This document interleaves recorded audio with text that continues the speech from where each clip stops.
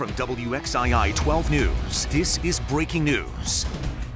Breaking news takes us to Thomasville tonight. A double homicide, a stolen car, a car crash, and a chase, and a suspect in custody. We'll check in with our Steve King to see how this all pieces together.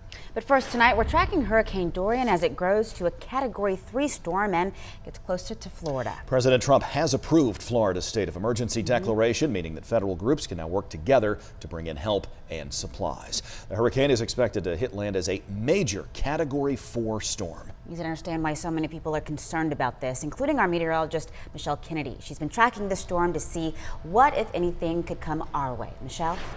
Well, unfortunately, as it becomes a Category 4 impacting Florida first, it will likely take a turn to the north. So it will likely impact us somewhere along the North Carolina coast or possibly inland. Still too soon to tell how much of an impact we'll have. We know that Category 4 Hurricane Dorian is expected. Right now it's a Category 3 hurricane as of the 5 o'clock statistics and data that's coming in from our Hurricane Hunters flight. They've just been doing some path flights and we've been able to see that some of those gusts at the surface sustained at about 204 miles an hour. So we know the intensification is happening and we'll see this likely become a Category 4 by tomorrow. One of the forecast models suggesting that this storm could roll either inland between West Palm Beach area up through Daytona Beach or Orlando, or just sit along the coast. This forecast model, of course, just one of many trying to determine the best placement for where this system is going to impact the most folks. And we're seeing here a turn that could take it all the way up to the coastline of North Carolina, South Carolina, near Charleston by next Thursday. Notice it's still off coast, still gaining some strength, or at least able to maintain as possibly a tropical storm or hurricane at that point. It does move into some cooler waters. Our water temperatures are dropping into the lower 80s. If it is off the coast at all and able to maintain some hurricane or tropical storm strength at this point, it would impact folks from Wilmington north through the Outer Banks and possibly inland with some scattered showers and storms. And of course, if it is farther to the west, all bets are off. It could be more rain for us, but a lot of changes are going to happen here. We'll have much more for you and talk more about Category 3 Hurricane Dorian and what will happen for us coming up. All right, Michelle, thank you very much. Well, right now it's calm, beautiful Friday on the Florida coast, but the governor there is telling people to prepare for the worst case scenario. Every single county in Florida is under an emergency watch right now. Grocery stores are running out of supplies and some gas stations are already run out of fuel. No evacuations in place as of yet, but the governor's asking people to prepare a bag to be able to get out and get out quickly if needed. Floridians need to be prepared. You know, the bad news of the storm going slower is that could potentially have some negative impacts once it reaches landfall, but you do have time before it reaches to prepare if you have not done so. A lot of people are reconsidering their vacation plans to Florida because of this hurricane. Several major airlines are waiving flight change fees for flights going through specific airports in Florida, and you should check the theme park hurricane policies as well if you've got something planned. Some do allow you to cancel your vacation for no charge and get your money back. As of right now, though, there aren't any theme park closures. A lot of people are leaving Florida or canceling trips that were planned for this Labor Day weekend. Some people from our area are actually headed south on purpose. Most of them are volunteers with the Red Cross deployed today to help during and after the storm. Our Kirsten Gutierrez met up with a few of them at Piedmont Triad International Airport in Greensboro. Red Cross volunteers were flying out of PTI to help their neighbors hundreds of miles away. Rusty Buff and Don Prelick packed their bags and are on their way to Tallahassee, Florida. We'll be working the shelters, trying to provide a place for people to have a place to sleep, to provide them with food, and hopefully with compassion and comfort. Prelick says volunteers from across our state will either be stationed with them in Tallahassee or sent to Orlando or West Palm Beach. And running through my mind is hoping that is not as bad as Francis was. Francis was a brutal experience, so I'm hoping that this is going to be somewhat less. While hoping for the best, both volunteers are preparing for the worst. There are bad disasters and good disasters, and somebody may look at me strange, how could a disaster be good? And I'll tell you, a disaster is good when you see how the community comes out and helps out, to see people coming in and donating all these goods and services. It's just what a wonderful experience that is to see how people can actually pour out their hearts, open up their wallets, and help their neighbors. Prelick says it's his passion to help others, and he hopes more people will follow. These volunteers will stay in Florida for at least 2 weeks or longer if needed. In Greensboro, Kirsten Gutierrez, WXII 12 News.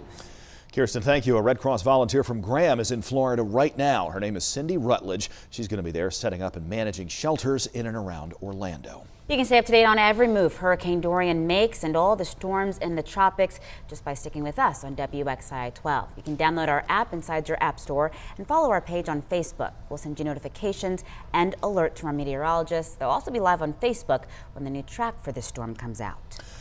Let's get back to that breaking news now out of Thomasville. We're learning quite a bit more about a double homicide and the suspect who's now in custody there after a chase and a crash. There's a lot going on with this situation. We know 4 people have gotten hurt. Let's get to our Steve King live from the Thomasville Police Department with more on this developing situation. Steve, what can you tell us?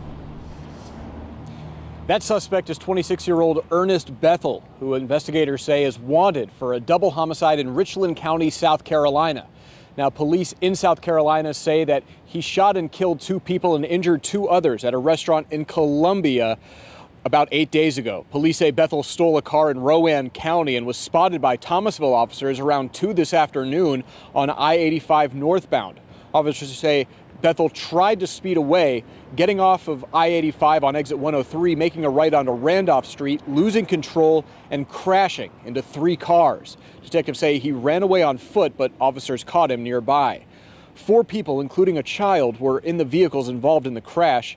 They're all expected to recover from their injuries. Now, Bethel has been taken to the Davidson County Jail awaiting extradition to South Carolina. Randolph Street at I-85 was blocked off on the northbound lanes for about an hour and a half, but has since cleared up. As we learn more, we will be sure to bring more updates. But for now, reporting live in Thomasville, Steve King, WXII 12 News. Steve, thank you. A situation involving a barricade in High Point is over, but it lasted for several hours earlier today. Police say around 10:15 this morning, a woman called 911 saying her husband had cut her. When officers arrived at the home on Triangle Lake Road, they say Lee Ingram was standing in the doorway holding a gun. They tried to contact him, but they say they couldn't. About 3 hours later, police went into the home and found Ingram dead from an apparent self-inflicted gunshot wound. Triangle Lake Montessori School was put on lockdown during the situation as a precaution. The woman who initially called police went to the hospital with several stab wounds.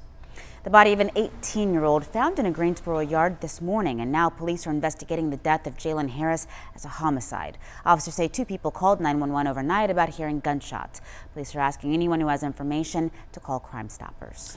A Davidson County man is accused of sexually assaulting a child in Randolph County. The sheriff's office says Paul Ellison is now facing charges after a forensic interview of the child and detective interviews with family members who say they knew the suspect. Ellison is being held on $25,000 bond. The Guilford County Sheriff's Office is looking for a missing teenager who may be in danger. Deputies say Samuel Jurgen is 15. He's a white male with brown hair and he's about 6'2". The Sheriff's Office says he was last known to be in the area of Lake Brant Road near Scales Road on Wednesday night. Deputies are asking anyone who has information about where he may be to call them at the number on your screen. Dale Earnhardt Jr. says he is ready to race this weekend. It's been a little more than 2 weeks since the former NASCAR driver, his wife and their daughter were involved in a fiery plane crash in Tennessee.